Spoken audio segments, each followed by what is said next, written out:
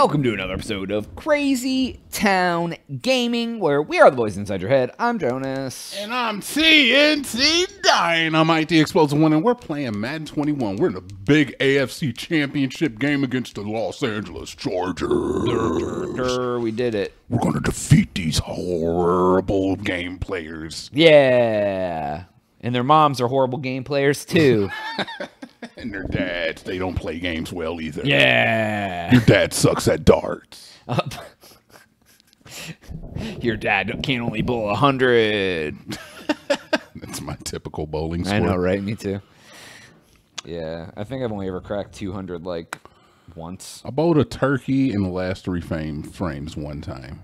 It was like a crowning achievement of my life. How was the rest of the game, though? Oh, awful. Absolutely awful.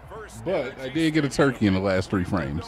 Hey, I mean, at least there's that, right? Yeah, and to make it even more, it was like, I remember I was at the bowling alley. This is such a bad story. I remember I was at the bowling alley, and I was like, yo, put Al Green on the jukebox. So my friend puts Al Green on the jukebox. And back then, Al Green used to just, like, do it for me. Were you feeling fine? It was some ish my mom would listen, whatever, but loose ball turned around, move when Al Green hit a high note and a strike. And this dude just bowled a strike. I'm like, yep, I'm about to bowl two.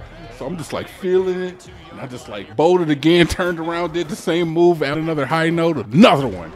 And then they're like, no, everybody starts getting pumped. Oh my God. Al Green, man, hit the crescendo. It's the top of the peak of the song. Third strike. Everybody freaking jumped up. There was like popcorn flying, and people in the next lane over came over and rubbed you. Actually, some people in the next lane started clapping for me. I was like, yeah, did you see the rest of the game? I'm like, I got a 182. Yeah, right. I got a 182 here. Yeah, the funny part is, though, like, getting like a 200 is even pretty rare in bowling. Oh, yeah. If you're not like somebody who bowls all the time. Exactly, man. It's like, not an easy because in order to get like even like over 150, you have to get like I think half the frames a strike. Yeah, strikes or spares. Yeah. Will bowl. You know what's a lost art? Keeping score. What do you mean keeping score? In bowling, people used to have to do it by hand. It's all keep score in bowling anymore. Like if the machines went down, they had to do it manually. Like no one would be able to do it. Huh. I wonder how many millennials know how to keep manual score in bowling. I would say very, very few. We should ask Good Bunny. And the thing is that that's a lost art, but like so is remembering telephone numbers. So is bouncing your checkbook. Thank you. There's so many lost arts that have been digitized because they've been digitized. You know what else is lost art? Print. Yeah, you know what else? Cursive. Really suck? Losing my phone because I would never know how to call anyone. I used to know all the phone numbers I had that were important to me. Oh, yeah. Like, I've been seeing the same girl for more than a year, and I don't know her phone number. Like, if I lost it, I'd be like, well, guess I'm never going to talk to her again. I could, look, man, there's 7 digits in your phone number. I couldn't name one of them. Me? Yeah, I couldn't. It is the number 5 in your phone number. Here's the thing about, and like, yeah, we've been in the same place for a long time. I know your area code starts 216. That's the only thing I know. Did you just try to dox me live on camera? I mean...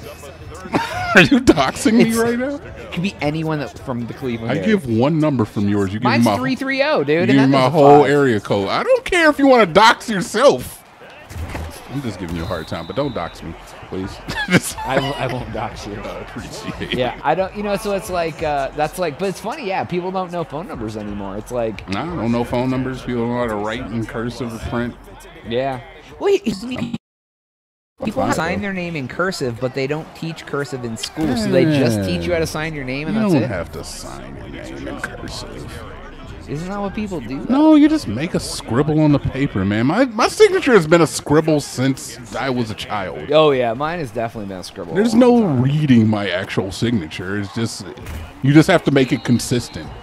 Right, and it looks the same almost every time I sign it, but it doesn't say Jonas. It's funny because I remember like in old cartoons, like Bugs Bunny would always sign with an X, So I actually started doing that for like a short period of time. Whenever I would like get a receipt from the cashier when I paid with like my debit card or in a store, most of the time I literally just go. It literally is a scribble. Like, like if I have to do it at the bank or something, then yes, I sign the actual signature that I use. Oh, see, and there you go. I definitely used to sign with an X on like the or those little tablets that they put out. You stick your card in it, press the buttons, and then they're like, here, sign across this green screen. Yeah, I used to just put an X there. Sometimes like that scribble would print on the receipt, and I would just like write a funny word.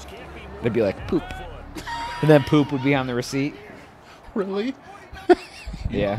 You're a child. Hey, dude, I gotta stay young at heart. By putting poop on the receipt?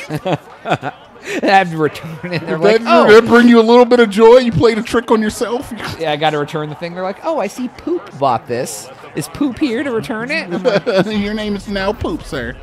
They're like, Mr. Poop. I'm like, stop it. I don't like that. And they're like... They start bullying you.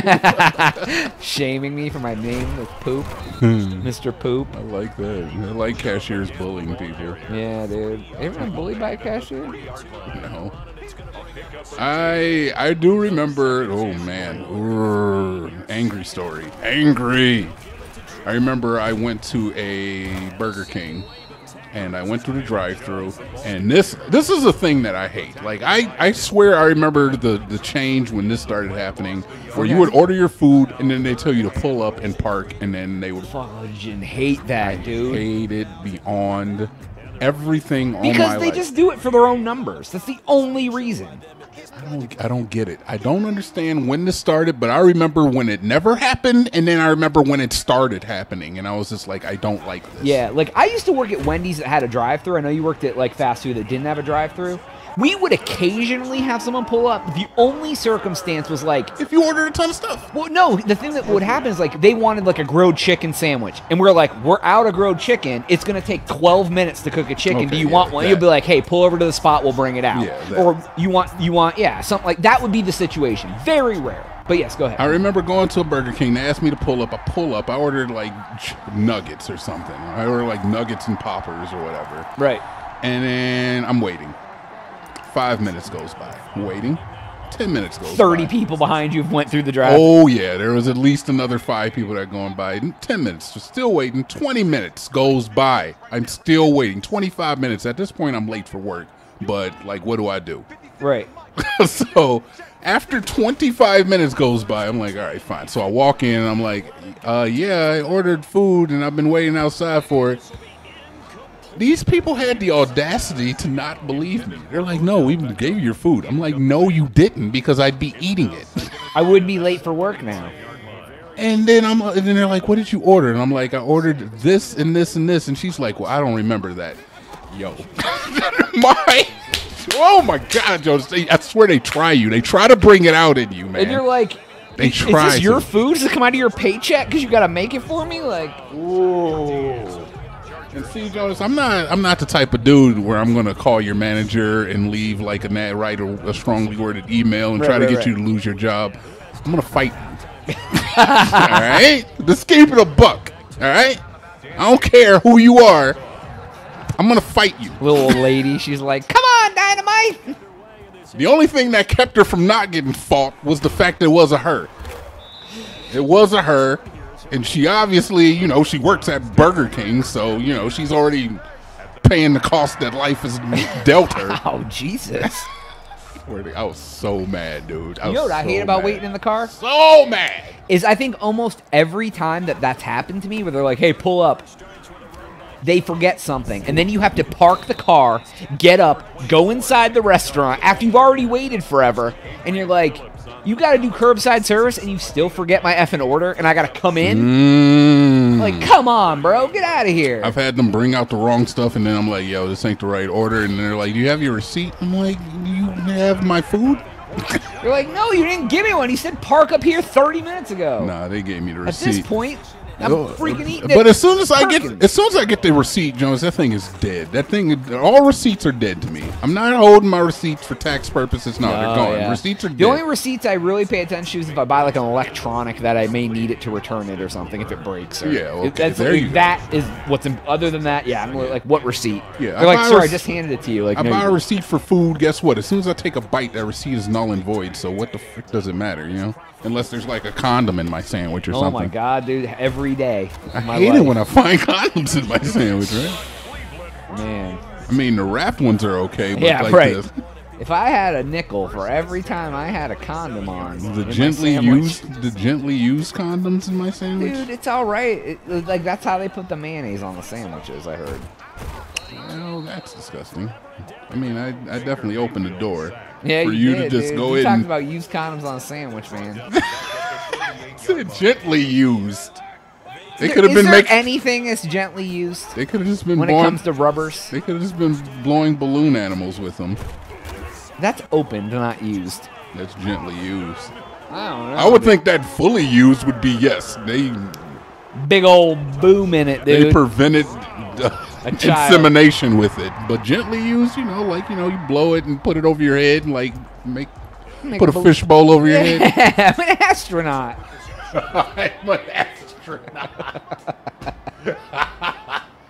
Cosplay Buzz Lightyear. Yeah, with a rubber over your nose.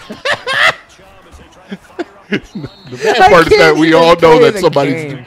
We've all even play right now. Like, imagine like a kid with just like a condom. My mom You've told done me it before. Like, I've never put a condom over my head. You've never put a condom over your head. Because they have lube on them, dude. I don't want lube on my head. What's without that?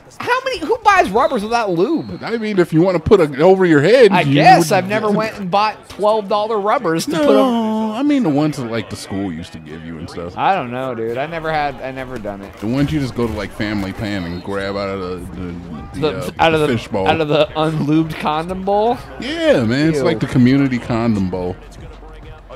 Yeah. It's just like a bunch of like dry. Just add water. It's a bunch of dry ass condoms. They're not even in wrappers. You just like they're not in wrappers. No, they're just rolled up. Come in plastic baggies. Yeah, dude. They're like, what? It saved money by not putting them in packaging. That's gross. They're unused. Trust us. We're Planned Parenthood. I mean, no. Don't trust anybody. These guys are trash, dude. They're in the AFC Championship. Yeah, I don't know how they made it. Touchdown. I don't know how they made it here. Oof, I don't know how you got through that. I don't know if that was a Madden thing. I saw a meme today that was like, it was like, EA, why does everybody boo our Madden presentation at E3? And they're like, because your game is glitchy and terrible. And they're like, no, it isn't. And then underneath it was just a gif of like a man walking into another man who was stuck on his knees and like he was like off the ground. It looked like he was humping him and he was like, Have they had any presentation for the new Madden? No. Have they learned their lesson yet? I mean, we're watching it. No. We're watching next year's Madden right now because they're going to put the same effing game out. Yeah, I mean, yeah, there's that. I'm just wondering if they've learned their lesson at all because they've been getting a lot of bad press. I'm just wondering. Maybe, if dude. Like, one of these years, like it's. Well, here's the problem. It's the only try to football change it? game, so like they're like. I'm sure they laugh all the way to the bank because they make tons of money off this game. They know it's garbage. They know it hasn't changed in forever. Yeah, but it's going to get to a point, right? You would think it would get to a point. I understand that they even got a renewal on the license for everything NFL too, but like it's gonna come to a head eventually. Like people are already. At some point, they would be like, we have this license because we want to make a good football game. Not we have this license so no one else can make a football game. No, I mean honestly, I feel like the latter is the way to think about absolutely. It. But I'm just saying, it's like people have already. It went from people just eating ish to people being like, I don't want to eat your ish, to people being like, stop feeding me your ish, to people being like, I'm not gonna take this ish, to people being like, F your ish. Let's drop 1 billion 1-star reviews on this game. Yeah, so it's coming to a head where people are just like, they're not going to start. Well, what needs to happen is there needs to be a year where the crowd unifies and just does not buy the game. I mean, you're a part of the problem. I do it for the channel, bro.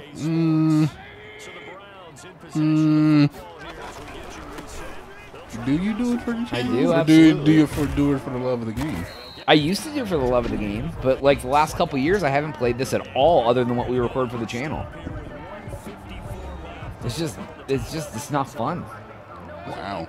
It's not, I mean, it's a fun game because it's football and I like football, but like, I used to just enjoy playing it and enjoy all the stuff. It's like, I've been playing the same game for like 7 years. There's really not a whole lot of innovation they could do with a football game. I mean, I feel like the MUT mode is it's something. That's what they focus on because now they get microtransactions. Yeah, and that's the problem with it, is that it just became a microtransaction game. Yeah, people want to play franchise and build a team over numerous seasons and get better and do the draft and move. And you know, it's like, yeah, just no, and they don't upgrade that. I think the MUT mode is good, but as soon as they just made it purely just monetary, it's pay to win. It's a little, yeah. That kind of takes away from it. I like the idea of like building up players and like building your team around. Yeah, guys you do like challenges to unlock better players, and the better you get, the more stuff you do, the more flowers you get. But now you can just like drop $100 real and go in an auction and buy the guy, and you're like, well, so you're rich, so now you have a good team. I mean, that's how the real NFL works. I guess it's true. Yeah. Yep. It's like NFL simulator in real life. Yeah, it sure is. You found the secret. They want you to feel like an NFL owner. If you're Mark Cuban, guess what? Hey, you get a good team. And you take Dogecoin at your stadium. The Browns need to take Doge. The Browns need to take good players. Yeah, they're actually not bad, I guess. Yeah, the draft's next week. We'll see. Yeah, but anyways, that's all the time we have for today's episode. Please make sure to like and subscribe. If you already did that, hit that notification bell. Tell you when we do stuff. See you in the mother effing Super Bowl next week, bees. For Jonas. Yeah, we are out.